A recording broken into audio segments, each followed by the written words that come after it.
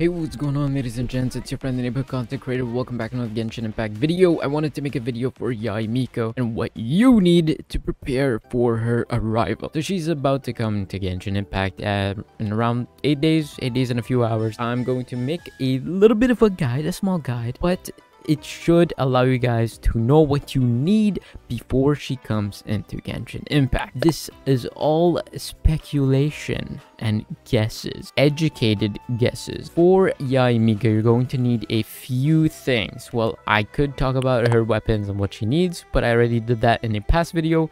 Basically, what you need: a crit type of weapon. So the Widsith, probably one of the greatest because of the passive, really good. If you're pay to play, the Solar Pearl, excellent, good choice. Now for her artifacts: Thundering Fury as well as Shimenawa, or if you don't have Shimenawa, you can replace it with a Gladiator set. It's totally fine and it could work really well. Constellations, we don't know anything about it. For the talents, if you're running a main DPS Yae Miko, I would suggest having all of it be 6, 6, and 6. Now, if you want just the burst and your elemental skill, that's what you need to focus on. If you're going for a sub DPS type of Yae Miko, just the elemental skill and burst is what you need to do. If you're doing Yae Miko anyway, or if you're building Yae Miko anyway, I would still suggest putting some of the auto attacks because she's going to be on the field for a little bit.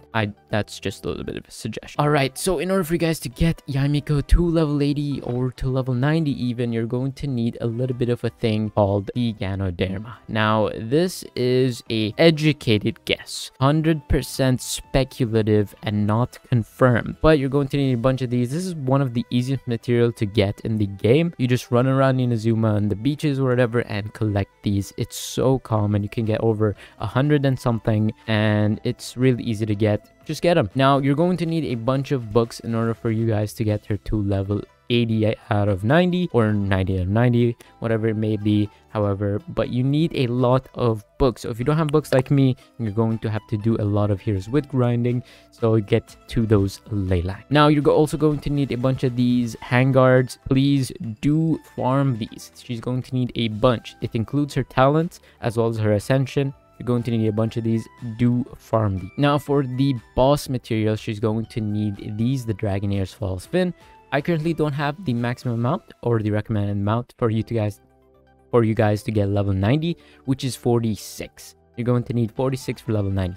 But if you're only going for 80 for some reason, you're going to need 26. You're going to need 46 for 90, which I suggest. For the books, it's going to be something similar to the Raiden Shogun. I speculate. I am predicting.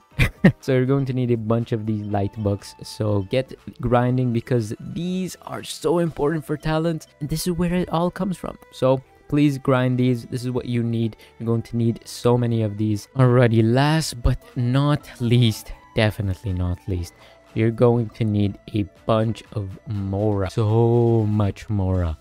And if you guys don't have much, you're gonna need to start farming. Okay, Mora is so important, and you guys need to farm the ley lines before she arrives to Genshin Impact, or you're going to be grinding Mora ley lines forever. Okay, just do it. It has to be done eventually, so get to grinding. When she arrives to Genshin Impact, you're going to have to put her on a team. And obviously, I made a video on teams for Genshin Impact. If you guys can't do that specific team that I showcased, you're going to need to build your characters or the new characters, whatever it may be. You're going to need specific characters. Fischl, excellent battery. You're going to need her. And if you don't want Fischl, maybe someone like Beidou could be okay, but you're going to have an energy problem. Trust me. I have to mention the Traveler for the Yae Miko team. The Traveler hasn't been mentioned at all in any of the YouTube videos, in the Twitch streams, or wherever you watch Genshin Impact. They haven't been mentioned at all. And this came from a commenter on my channel, and I think it's a really good idea. The Traveler is basically a mini Raiden Shogun in which they actually provide a lot of energy recharge to your team. So the Traveler actually, when using the elemental skill, drops 3 amulets. And you gain energy based on the amount of amulets that you pick up. Not to mention, you get a 20% energy recharge increase after picking them up, and you also get energy regeneration from Bellowing Thunder. She is a pretty good mini Raiden Shogun, quote unquote, because she gives energy regeneration to the team and is Electro, so it's going to help with your Electro regeneration. Raiden Shogun, obviously, you should probably have her in the team instead of Traveler. But if you do not have the Raiden Shogun, the Traveler is actually a pretty good choice in my personal opinion. Gives that instant energy recharge, very good in your team. I'll actually try out the Traveler instead of the Raiden Shogun as well to show you guys a comparison once Yae Miko comes out. Pingcho, excellent for electrocharged teams. He's going to be incredible for that. If you want an overloaded team, you can use Xiangling. Xiangling could also be a good choice if you want overloaded. I don't recommend it, but you can use it. If you want a shield overload type thing, Toma is going to be a good choice. Toma is an excellent choice for any of you guys that need a shield, that you guys don't have a shield, and you want an overload comp. This is what you do. You get Toma. Other than that, maybe a future Ayato could be good for her. I'm not really sure, but you're going to need a bunch of these characters, and you're going to need to build them. You need Mora. You need Heroes With. You need all the stuff to grind before she arrives to Genshin Impact. So do those if you want to use her almost instantaneously. But the thing I recommend everyone to do is watch videos.